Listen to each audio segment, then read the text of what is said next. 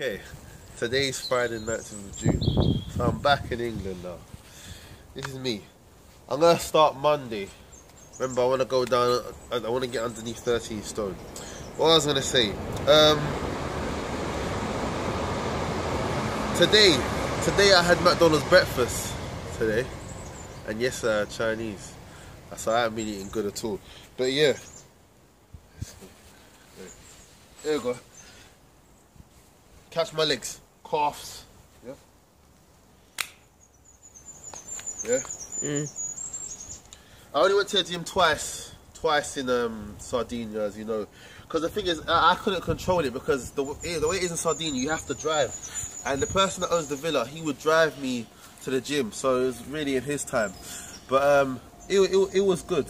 But what I looked at my video yesterday, and it cut short. What I was saying about going there, the problem that I had with going there is that if you don't speak the language, it's tough. Yeah, so I would have to get him to translate what I want. So when I look at the menu, what pizza I want, he'll tell me, okay, this is with sausage, this is with ham. So I know that. Is it got me? Is it on me? Is it on me? Yeah. So I would say that to him, and then he would go through each pizza with meats and tell me what it is, and then I would have to choose. If I want a drink, I have to tell him. Anything, I have to tell him, and he'll tell them. Yeah, even when I got my hair done, I had to bargain with her through him. So I say, no, I'm not paying that. Then he'll say that to her, and then she'll say it to him. But that's how it was in Sardinia. So